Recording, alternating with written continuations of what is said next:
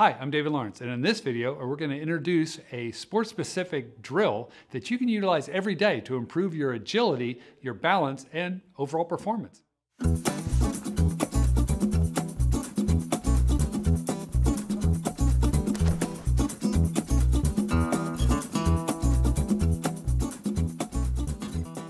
Okay, so now we're going to talk a little bit about some sport-specific training. You can do anything you want. There's just only limited by your own creativity. But if your therapist or your patient, I should say, has shown you, wow, I can do everything you're asking me to do, and I still, but there's a gap between that and getting back to the sport I love. It could be tennis, it could be soccer, it could be basketball, volleyball, it could be whatever it happens to be. Say, okay, how do I put you in a position to improve agility or agility drills? And something very simple is what I like to call the triangle drill. You can set up in an area where you just simply create a triangle, and the person's going to work within that triangle. Now, if they're a tennis player, they might be in their tennis racket and utilize the tennis racket, whatever that sport happens to be. If it's a soccer ball, you may bring the soccer ball and utilize it as well. For right now, all we're going to do is working on the motions within the triangle and how you get a workout out of that and work on that agility, that speed of movement, that fluency of movement. At the same point, then you can add all the different variables in. You can do that on the outside of the triangle with a basketball where you're passing them the ball, on bounce passing, chest passing, and having them stop and shoot. All different factors. Any sport you want, you can duplicate that. It's just you have to be creative and think about, how do I use my triangle drill with whatever extra tools I have around? So, putting this to the side, all I want you to do, Tracy, is we're going to start here in the edge of the triangle. You're going to basically move to the cones. That's all you're going to be doing. And you're going to do those on command. All right, so here, all I want you to do is I want you just to sidestep to your right cone. Good. Forward step to the point cone. That's it. Good. Turn, back pedal to the left cone.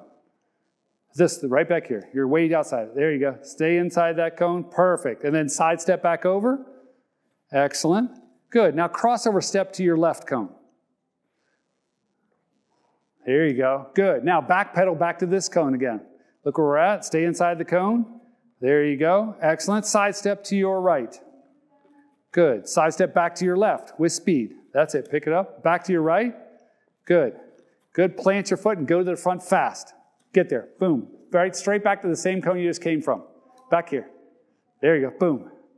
Boom. Crossover step to your left. Boom. Boom. And forward. Fast as you can. Press it off. Good. Back pedal to your left. That's it right there. That's it. Straight back. And to the crossover step to the right cone. Crossover. There you go. Crossover back. Good. Crossover right. Good. Crossover left.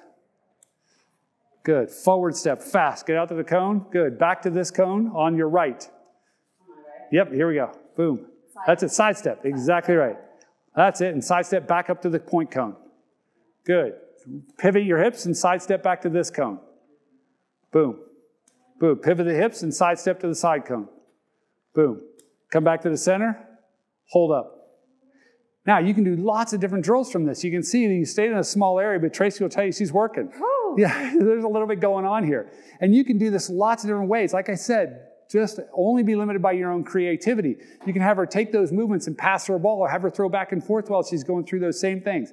The keys are that she doesn't know what's coming next. Because in sports, that's the reality. You don't know what's coming next. So, oh, I have to sidestep. Oh, I have to crossover step. Oh, I have to go forward. Oh, I have to back pedal left. And also stay inside the triangle. So they're working on their proprioception of larger space. Can I stay within my space and understand where I am? And that's harder on one leg than the other. Because drifting towards the prosthetic side and not away from it is going to be an issue. So it's just to work on that sense of I move around a little bit and I come back, say, playing tennis, and I'm not over here on the left side of the court. I know that I'm back in the center of the court where I want to be. So whatever that sport is, whatever that activity is, a triangle drill is a really simple way to really get somebody moving and moving fast. Once they can run, you can open up the triangle to being about twice the size, and they can run from cone to cone. Turn, pivot, run. Turn, pivot, back pedal. Turn, pivot, sidestep, cross step. All different directions that you want to do. You can do a drop step, slide step, right? Like say if you're playing defense in basketball, you're going to drop step and slide. All those different variables in almost every sport are beneficial. There isn't a sport in which you don't have to have fast feet. So that's what this is about, getting comfortable on fast feet.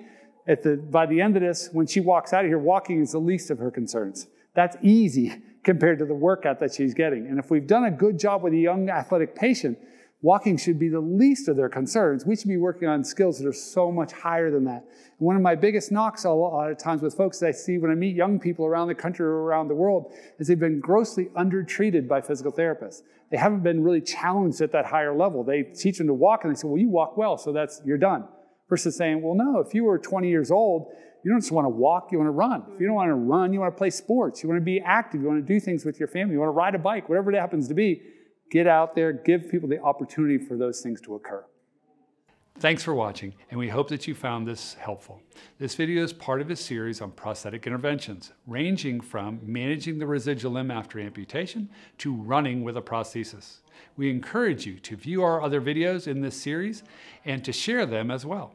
To stay up to date on our latest content, click the link in the corner to subscribe and let us know what you think in the comments section below.